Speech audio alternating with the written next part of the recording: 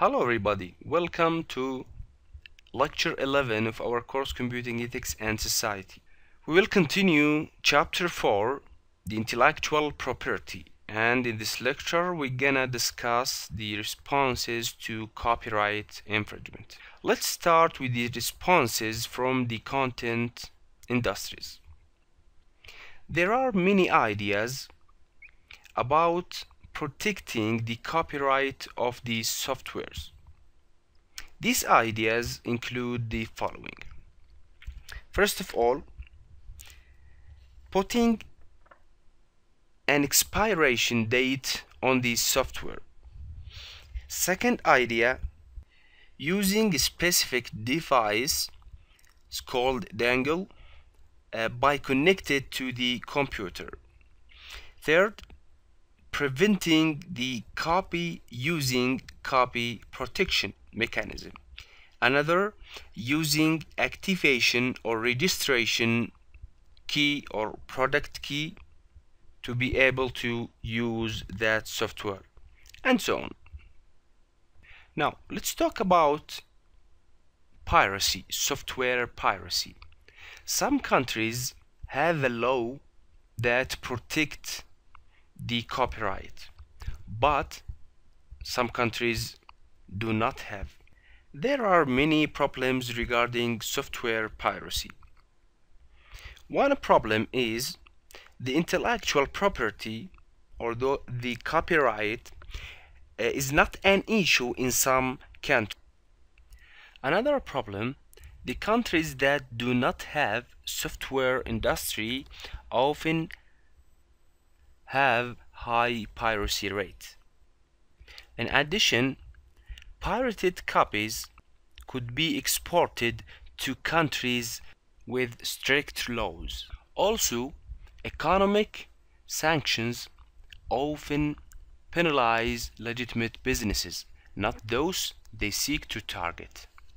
Another responses include banning, suing, and taxing. To ban technology or delay technology, we may need lawsuits.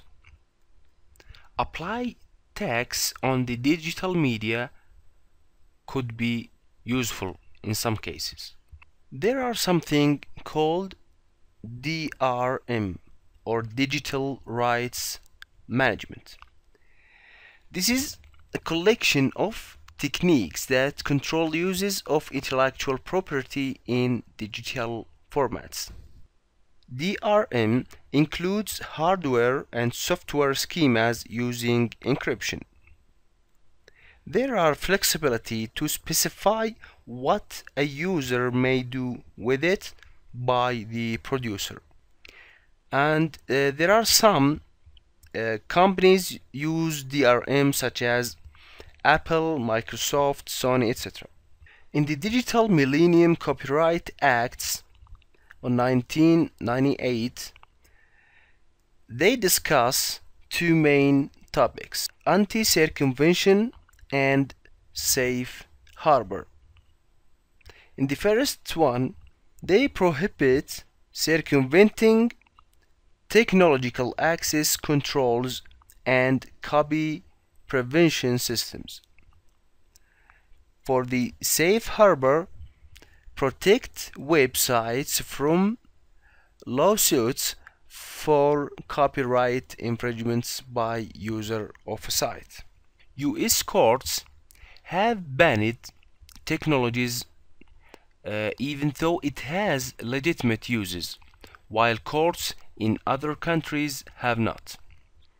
Protesters published the code as a part of creative works. Then the US courts eventually allowed publishing of this technology, but prohibited manufacturers of DVD players from including it in their products. Smart cell phones, tablets, game machine, and other devices have mechanisms to prevent installation of software or use of services that the maker of the device does not support or approve. Cracking Such mechanism is sometimes called jailbreaking, unlocking, or routing. Safe harbor. There is something called takedown notices, by which a website will not be in violation, but these notices may violate fair use. Some have been issued against small portions of video being used for educational purposes. Evolving business models.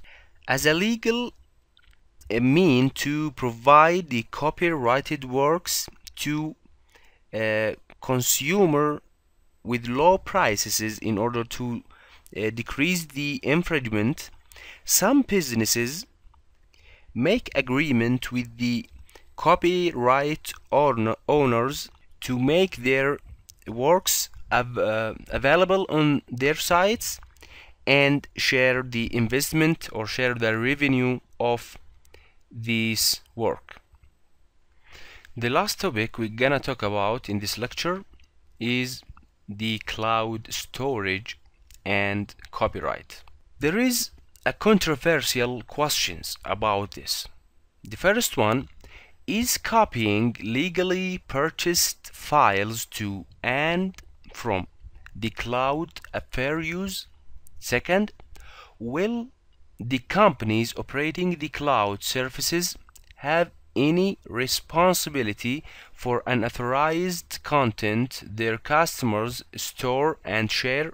Actually, there is no agreed and certain opinion for these issues.